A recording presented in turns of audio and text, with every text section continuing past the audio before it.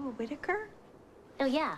I'm Kate. I'm their niece. Really? Yeah, well, they have some pretty amazing stories about the two of you. Oh. How romantic it all seemed and how much in love the two of you were. So when your husband called... when Luke called to book a room, I was happy to help. Thanks. I never pictured you two apart. In my mind, it all sounded so wonderful. What you had, so, well, once in a lifetime. Soon, he was back at the top of the class.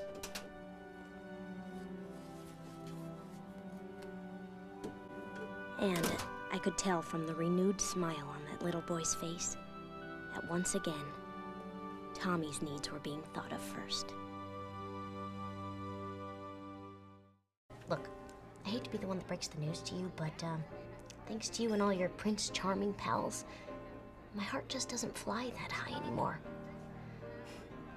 I don't want someone who brings me flowers. I just want someone who remembers to take out the trash.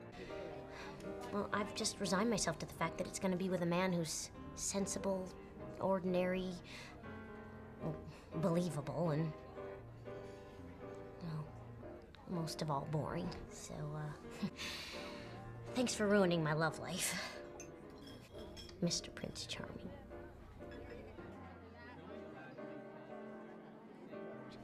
Whatever.